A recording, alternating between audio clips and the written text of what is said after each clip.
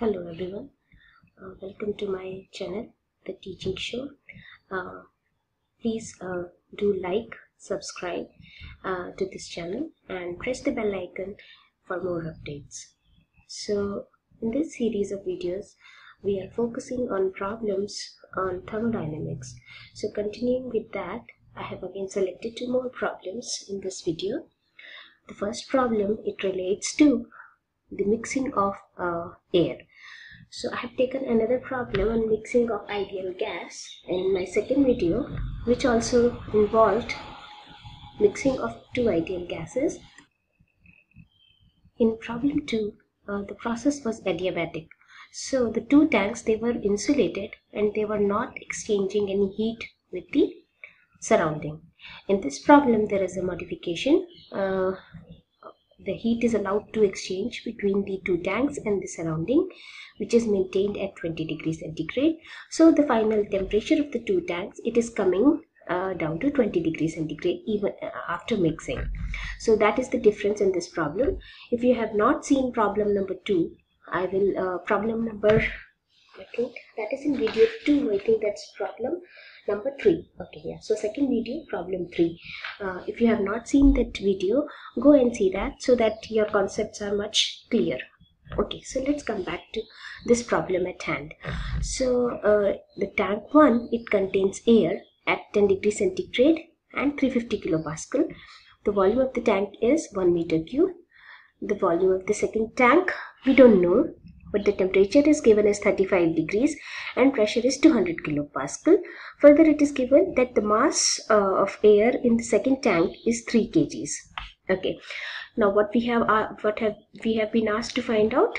We have to find out what will be the final pressure in the two compartments and what is the volume of the second compartment. Okay, so let's attack the problem. Some constants have been given. So this specific gas constant for ideal gas, that is for air, it is given as 0.287. So volume of the second tank we can find directly by applying ideal gas equation, that is V2 is equal to M2RT2 divided by P2. We just plug in everything which has been given and we find out what is the volume. So volume comes out to be 1.326 meter cube for the second tank. Now, so the total volume of the two tanks now we know is 1 meter cube plus 1.326 meter cube, that is equal to 2.326 meter cube. Okay, now let's find out what will be the mass of air in the first tank. Again, to the first tank we are applying ideal gas law and finding out M1, that is equal to V1P1 upon RT1. Just plug in all the values and we find out the mass of air in the first tank, which is 4.309 kgs. Okay, so the total mass of air now is the mass in tank 1 plus mass in tank 2, so that is 7.309 kgs. So final pressure is now very easy to find because temperature of in the final state we know it is 20 degrees centigrade, that is 293 Kelvin. So we just plug everything in the ideal gas equation and find out the final pressure, which comes out to be 264 kilopascals. So this is a very straightforward problem. We are just using ideal gas equation, okay, nothing else. Now I can also ask you, how much is the heat which is exchanged between the two tanks and the surrounding? So let me know in the comment section if you can calculate from the given information, if you can calculate how much heat is exchanged with the surrounding. If yes, you just give me this in comment section. If you cannot calculate it, then tell me the reason why you cannot calculate it. Okay, so let's go back. Now let's go to the next problem. This problem is about different types of work which is being done on this closed system. Okay, so up till now we were not doing any other work other than the shaft work. So let's see first the problem statement. So this is an insulated piston cylinder arrangement. Its initial volume is 5 liters and it contains only saturated liquid. The pressure is held constant at 1675 kilopascal. Now this water is stirred by a paddle wheel. So we are doing certain amount of shaft work. This shaft work amounts to about 400 kilojoules during this entire process. Apart from this shaft work, some electrical work is also being done. So in order to do electrical work, a current of 8 ampere flows through the circuit for 45 minutes. Okay, and this resistor is placed in the water. So whatever the zigzag thing which you see over here, that is the resistive heating I am showing. Okay, now at the end of the process, 1/2 of the liquid is evaporated. So at the end of the final state of the process is 5 liters of water, which is 50% saturated liquid and 50% saturated vapor. So what will be the quality of steam at the end of the process? X will be equal to 0.5. Okay. So we have been asked what is the voltage of the source. So let's tackle this problem. First of all, we will apply energy balance to the closed system. So that is equal to change in the energy, that is equal to heat exchange plus the amount, different type of work which has been done. Okay. So energy is composed of 3 parts, that is the change in the internal energy plus change in the potential energy plus change in the kinetic energy. Since the cylinder is stationary, so we are assuming that the change in potential and kinetic energy is negligible. So we are just neglecting change delta PE and delta KE in this equation. Now cylinder is well insulated, so no heat is being exchanged with the surrounding. So Q is equal to 0. Okay, so what we are left with is then M into delta U, that is equal to electric work done plus paddle work done plus there is some amount of PV work which is done. Let us understand why there will be some PV work. So let's go back to the diagram again. What is happening over here? When we are doing some work, okay, so from the saturated liquid which is present, we are imparting certain amount of energy to it. Where that energy is going? That energy is going into changing the liquid water, saturated liquid water to saturated vapor, which occupies more volume. So what will happen? The volume will change. Okay, since this is a constant pressure process, so what will happen? This piston will rise. Okay, so or if piston remains stationary, then this basically there will be some pressure change also. Okay, so we are not sure what is happening. Our problem doesn't tell me whether my piston is rising or not, but since it has been written over here P is equal to constant, so we will say that this is a constant pressure process. So we are allowing piston to move up in order to maintain constant pressure inside. Okay, so we understand that the volume will increase, so there will be certain amount of PV work which will be done.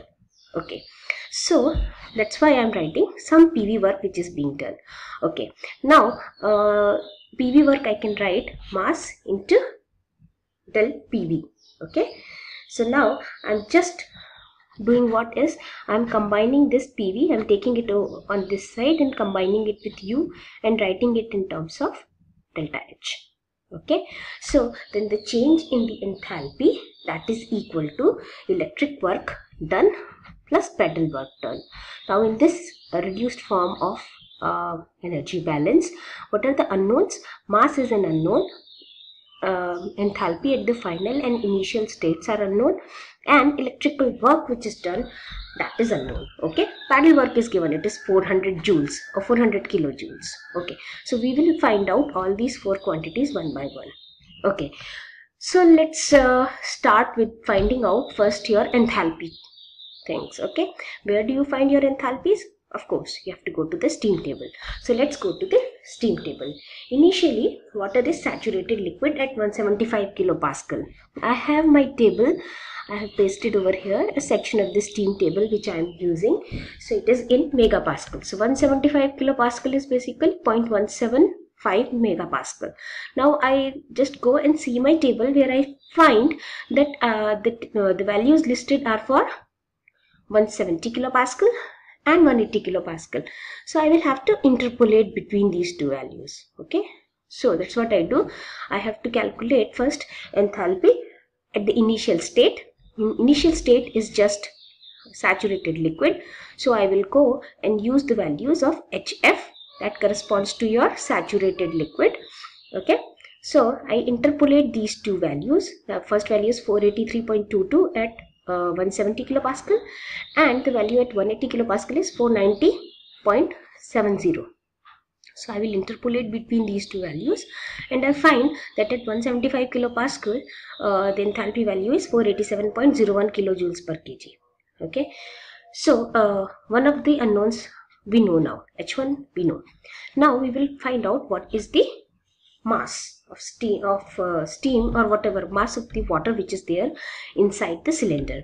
For that we will use the values of specific volume. Okay, so let's find out what will be the specific volume at the initial state. Okay, initial state is saturated liquid again. So we will go to see the values of Vf. Again we will interpolate between these two values at 170 and 180 kilopascal. So on interpolation for 175 kilopascal, we find that the specific volume is 0.001057 meter cube per kg. Okay, so this is my specific volume. Now I have to find out mass. What I will do, if I just divide the total volume by the specific volume, I will get the mass of the steam. So the total volume, whether it has been provided to us, let's go and see. Device contains 5 liters of saturated liquid water. So initial volume is given. Okay, so initially you have 5 liters. So I'm just converting that 5 liters into meter cube because I'm reading the value from steam table in meter cube per kg. So I'm converting 5 liters to 0.005 meter cube, dividing these two, taking ratio of these two values, which gives me the mass of water inside the cylinder. So that is 4.731 kg. Now we know that at the end of this process, I have half of the saturated liquid which is converted to saturated vapor. So I have already discussed that your X will be equal to, or the quality of steam is 0.5. So if I have to find out the enthalpy at the final state, I am going to use this value of X. So I have taught you in previous videos that we calculate the enthalpy of a wet steam by this formula, 1 minus X HF plus X into Hg. Okay, we have been using this formula till now, where we were reading HF and Hg values from the steam table. Now there is one more way we can use these values. Let's see this formula. I'm just opening this bracket and writing it as HF minus XHF plus XHG. Since X is common, I'm taking it out of the bracket and just writing Hg minus HF. So now my enthalpy for wet steam, it is given by HF plus X into Hg minus HF. Now just see these values in the steam table. HFG, that is the value which corresponds to Hg minus HF. That is, this value is given for the enthalpy for the phase change. That is, if your saturated liquid is converting to saturated vapor, okay, at this given pressure, then what will be the enthalpy change? That will be equal to HFG. So you can go and verify yourself that HFG is equal to Hg minus HF. For all the columns, HFG is equal to Hg minus HF. Similarly, steam tables will also give you VFG, where VFG will correspond to Vg minus Vf, and you will also see you have UFG values. They correspond to Ug minus Uf. So instead of using this formula 1 minus X into HF plus X into Hg, you can also use this formula H2 is equal to HF plus X times HFG. Okay, so I am using this. So what I have to do now, instead of interpolating between these two values of HF and Hg, I am just interpolating between these two values HFG. So I get this value of 2213.1. I am interpolating between these two values which are listed over here. And HF, again I am interpolating between these two values and writing 487.01, which I have already calculated. So putting everything in this formula, I get the value of H2. Now I know all the unknowns. What is the electric work which is done? That is equal to V into I into delta T. Okay, so I current I know. Time for which this current flows is 45 minutes, multiplying it with seconds. So I get 2700 seconds. So my electric work which is done, that is equal to 2700 into 8 into V. Okay, so this is my electric work. I just put everything in the energy balance now. H2, H1, WE and WP and M, and then only. Okay, so we have written electrical work as V into I into delta T. So if you put the values of delta T, that is 45 minutes into 60, that is equal to 2700 seconds, into I, which is 8 ampere, then we get electric current in terms of the value of V as 21,600 V. So we just put everything in this energy balance equation. Now we know M, H2, H1 we have read from the steam tables. WP is given as 400. WE we have calculated in terms of the voltage of the source. So we just put everything in the energy balance, and this is a single equation in one unknown, that is V. So we can calculate the voltage of the source. That comes out to be 223.9 volts. Okay, now let's proceed to third problem for today. This is problem 14 in the overall series. This problem deals with the polytropic compression of argon, where the polytropic compression, I am saying that then this process follows P into V raised to 1.2, that is equal to constant. So N is basically 1.2. The initial state is given as that the argon is at 10 degrees centigrade and 120 kilopascal, and it is being compressed to 800 kilopascal in a piston cylinder device shown over here. Now we have been asked to find out what is the work done to compress this argon and the heat transferred during this process. The properties of argon which we require in order to solve this question are R and CV, whose values are listed over here. Okay, so let's directly tackle the problem. Since this is a closed system, the energy balance takes this form: delta U is equal to Q plus W. Again, we are assuming that changes in kinetic and potential energies are negligible, and since argon we are taking as an ideal gas, so I can write dU is equal to CV dt, or in the integrated form I am writing delta U is equal to M into CV into T2 minus T1. That is the difference in the temperatures at the initial state and the final state. Okay, so first we will calculate what is the work which is required for this polytropic compression. So I am going to use this formula. You might have seen such type of formula for adiabatic compression, where your process takes place and the equation for the process is given as P into V raised to gamma equal to constant, where gamma is the ratio of Cp and Cv. So based on that equation, we write the similar equation for work done in a polytropic process, and it is given by this formula, where we have changed only the gamma, we have replaced by N. Okay, so N in this process is given as 1.2, and so I am putting everywhere 1.2. Final pressure is 800, initial pressure is 120. So just plugging in all the values, I find out the amount of work which is required for this compression. So the work which is required comes out to be 109.5 kilojoules per kg.